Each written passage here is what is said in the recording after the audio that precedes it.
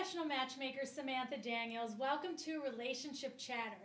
You can ask me anything on dating, sex, love, romance, and relationships right here, right now on Relationship Chatter.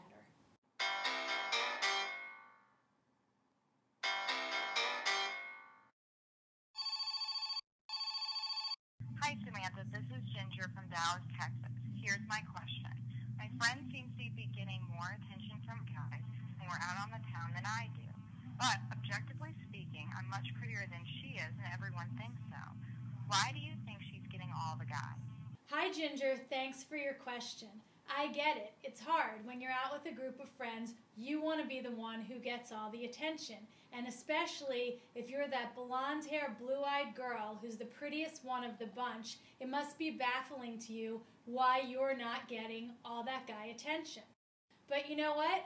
Sometimes guys are more attracted to a woman's energy, how she smiles and how she acts, and her body language than he is actually attracted to what she physically looks like. Take, for example, the show Ugly Betty on ABC. Ugly Betty is ugly. She's really not an attractive girl, yet all the guys are after her. Why are they after her? Because she's got a great personality, she always smiles, she always has positive energy, and she makes guys want to come to her.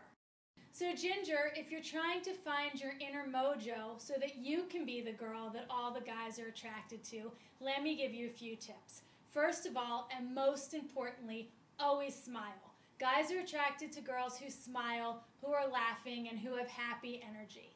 Tip number 2, your body language is crucial.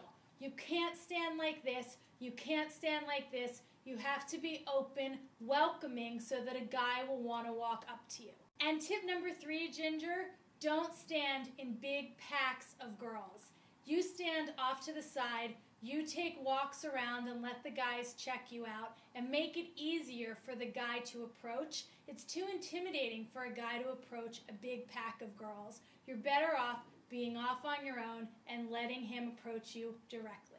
To see more relationship chatter, please go to relationshipchatter.tv and don't forget to click on the win button so you can win one of the great products like the one we have here. And if you'd like to purchase my book, Matchbook, The Diary of a Modern Day Matchmaker, and read about the exciting love lives of some New York notables, please go to relationshipchatter.tv and click on the book icon.